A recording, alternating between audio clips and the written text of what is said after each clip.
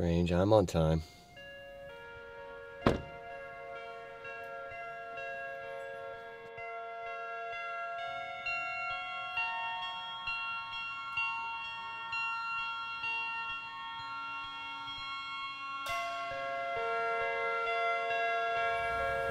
Elmo?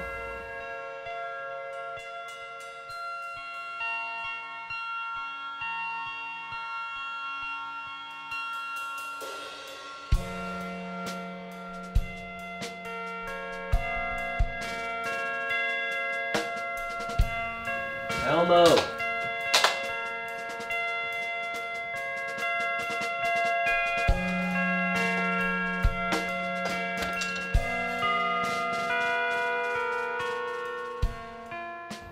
Elmo. Dad? No, it's Kelly King from Drumhead Magazine. Who? We're filming a drum video with you today. Ooh. Let me get dressed.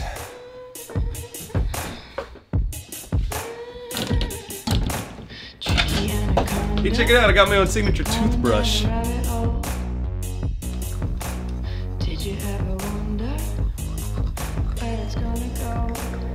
Tendinitis runs in my family.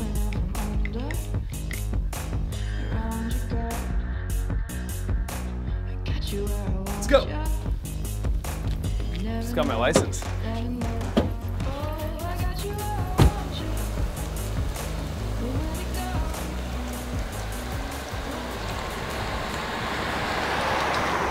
Yeah, I love a good challenge, man. I love technical music. I mean, I love pocket music too. You know, but whatever. I like being able to bounce from gig to gig. You know, like to play with like Christina and like kind of hold back and just play for the music and like really be listening to like what's happening on stage with everybody. Totally different gig than like when you were doing the Skrillex stuff. How did that happen? How did you start playing Skrillex? I threw this night every Sunday night called Camerata in Hollywood. Just keeping the scene alive. It was something that was just like a night for the scene. I had artists in one room, DJs in another room, and then bands in another room. Just being creative. Just being creative. It was just like a night to give exposure to people. It was a place where I could give bands a slot to play where they would have an audience already that's like looking for new music, like eager to hear new great music, you know. So Skrillex DJ'd. We're just buddies. He's such an awesome guy. We're just good friends, and he just came up to me after one of my shows. I don't remember what, and he was just like, "Yo, do you want to play together? We should do a drummer DJ set together." I was like, "Totally, let's do it." So we got together and we arranged an Ableton set and performed it under the name Skrillmo, Skrillex and Elmo, and it was just so much fun, and the crowd just really dug it. I got called for the Christina Perri gig. We had a bunch of mutual friends.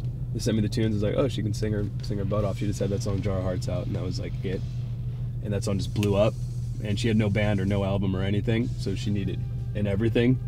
So I went and met with her, and we just hit it off like instantly, just brother sister vibe. But that took off for like a year and a half, like a whirlwind of just big world tour, all this stuff, and it was cool, man. We made 3 records in the last year and a half, and did a bunch of tours, went everywhere, and I had a really great time. And we have the best band and crew. I think the key to not losing your mind and not missing your family is to develop a family on the road. Is to really have a family, like a true family on the road. Yeah. But I'm always down, man. If I have any free minute and you give me the opportunity to play drums, I'm there no matter what. It's nice to have your hand in a lot of different things, right? Yeah, I'm just really curious when it comes to music. So, and I love, because you know you get comfortable like playing your style. I love being put in uncomfortable situations where you're forced to play something that you would never normally play, you know? So this is where the fortress is. Tis the fortress. There's a homeless dude, Vince, who like runs the street. He like sweeps the street. He keeps like bad people off the street. He saves parking spots for us. It's like, hey, thanks, homeless Vince. Oh! What's up, my dog? Hey, man.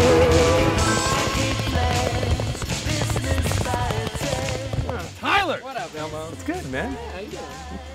Oh, forgot about Kelly. Sorry. by law, pleasure by phones. She's got every choice.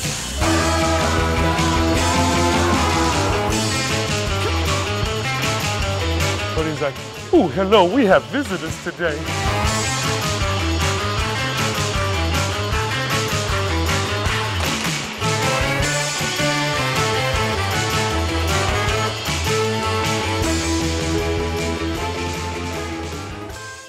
We talked about this piece earlier in the car.